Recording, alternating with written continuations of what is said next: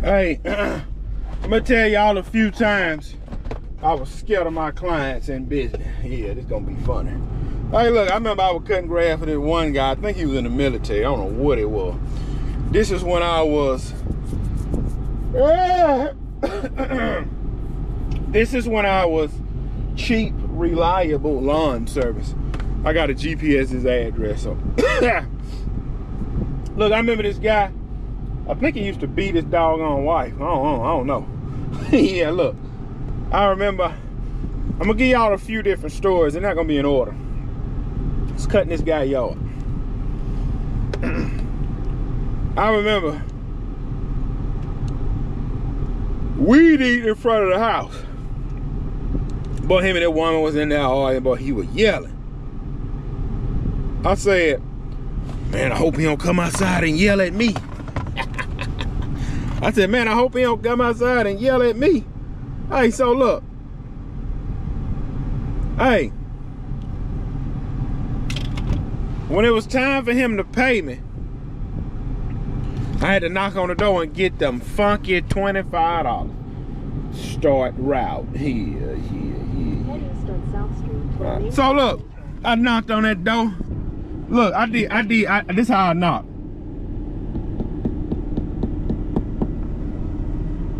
Sat there for 5 minutes. Man, I don't want to knock too loud. He swung that door open. Look, he swung that door open, I did this. Look, he swung that door, I did. He said, oh, let me pay you. He said, I'm sitting in there arguing with this stupid woman. That's what he said. I said, oh man, I'm sorry to interrupt you. Got the yard done. He gave me them funky $25 I got on down. Look, same guy now. I remember. I'm cutting the yard. This was before I even had a schedule. He said, man, I don't want to call you every time the grass. Look, he called me, hey man, I need my grass cut. Okay, Mr. B, I'll be there tomorrow. Well, I get over there tomorrow, pour the mower out the trailer. He come walking outside. Look, I did this. He said, man, I don't want to call you every time the grass grow. I can do I can put you on the schedule. Yeah, put me on the schedule, man. And then I don't have to call you every time the grass grow. And then look, when I put him on that funky every 2-week schedule, I came back in 2 weeks. This is what I said. I hope he ain't forget he told me to put him on the schedule. And look, so when you're on the schedule, right, sometime the client won't be home. This is when you get paid with cash. I remember I cut it once. Boom. I knocked on the door. I said, oh, he ain't home. I come back next time. I cut it again. He gave me them $25. I said, I appreciate it. He closed the door. Look, when I got back in the truck, this is what I told myself. I said, man, why you ain't tell him we already done cut it? I said, man, look, I don't want him to think I'm lying. And then he fired me, so I just kind of eat it. Do you know how many times I ate not getting paid? Do you know how many times I ate that? Look, when they give me the money, I just take the money and put it in my pocket instead of counting. Then get back to the truck, and they ain't pay me for last time. And look, yeah, that fear will creep on in. Look, I cut the property twice. Look, I done cut the property twice, then I'm out there cutting it the third time. They pull up, oh, I owe you for a cut. They pay me for one and they pay me for another, but one of them cuts I cut for free. I get in the truck, I be like, man, bro, they ain't paid me. I said, man, go tell them. Man, it's all good. I'm gonna just eat it. Then I got to the point, I'm gonna text everybody before I come. And that started it. I said, yeah, I'm gonna be smart. Text everybody before I come. Make sure I get paid. And if they not home, I got a record showing that I was there. And that's when the bull crap started. I text, Mr. Bill, I got your property on schedule for tomorrow. Skip it this week, come next week. That's when all that bull junk started. Shooting everybody a text, oh, it ain't really grew. I said, dang, boy, look, boy, I was messed up out here. Wasn't getting paid, nobody was letting me cut their property on time. I don't know what made me get a CRM. I don't know what made me get a CRM, but I was tired of dealing with the bull. I don't know what made me get a CRM. So look, I remember I had this one client, boy, he was putting the shaft in me every time I would show up to cut the yard. Every time he would put the shaft in me. And here's what I mean. Every time I pull up, he got a doggone a bulletin of what all I need to do. Look, he'll have a sheet of paper folded by the front door, and if I unfold the paper, it wasn't nothing but two $20 bills in there. Point number 1, trim all of the shrubs and pick up the clippings. Point number 2, cut the grass at 3.5 inches. Point number 3, pick up all of the sticks in the backyard. Yeah.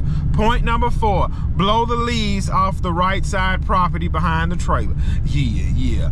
Point number 5, also weed eat, trim, and blow down. Number 5, thanks. $40 flipping dollars. Man, how low can you go? I'm trying to, boy, look. Man, listen. I remember one time I cut this guy property thrice. $50 a cut, $150 is what he owed. Hold on, y'all, I'm lost now. I remember, I said, man, he owed me $150. I said, that's a little high. I don't want to tell him that's what he owed. I said, man, that's a little high. That's what I said. I said, man, that's a little high. What I owe you, Gibson?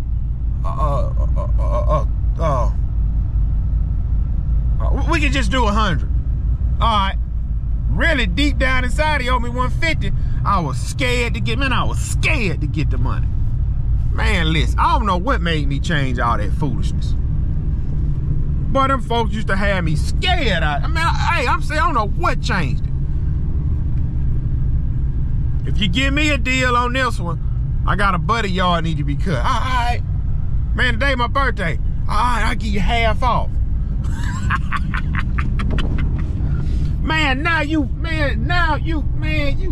you blink wrong, I'll fire the, man, I'll fire the flip out of somebody now. And ready to fight. Yeah, I'll fire you and I'm ready to fight. I don't give a flip no more. Flip it. Man, bro. Man, yeah, that's what I want to tell you too about the first dude. I remember he had a double opening gate where I can get my rider back there. Well, he went and bought this little trailer, parked the trailer in front of the RV gate, like one of them little RV mobile home deals. He come outside, oh, you can't even get in the gate, huh? It's all right, I got a push mode. That's what I told him. It's all right, I got a push mode.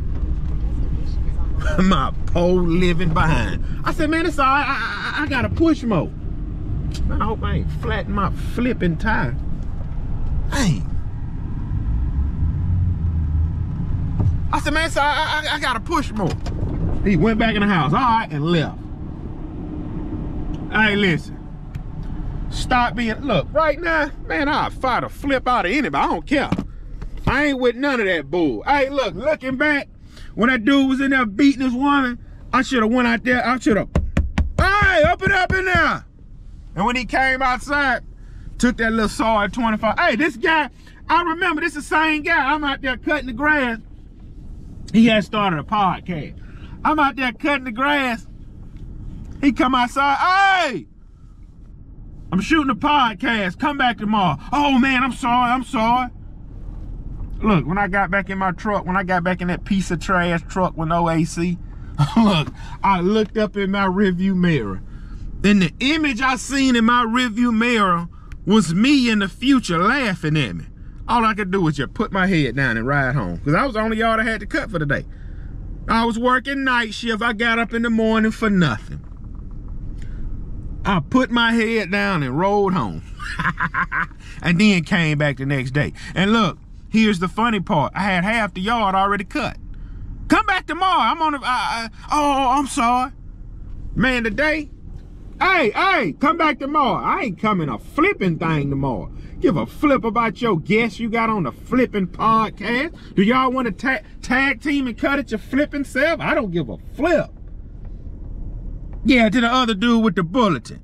Flip your bulletin point. I ain't doing none of this unless you giving me $600. Flip all of that. Yeah. Kingdom Line, yeah. Hey, just tell me, have you ever did that, bro? Somebody stop you, they be like, hey, I say right.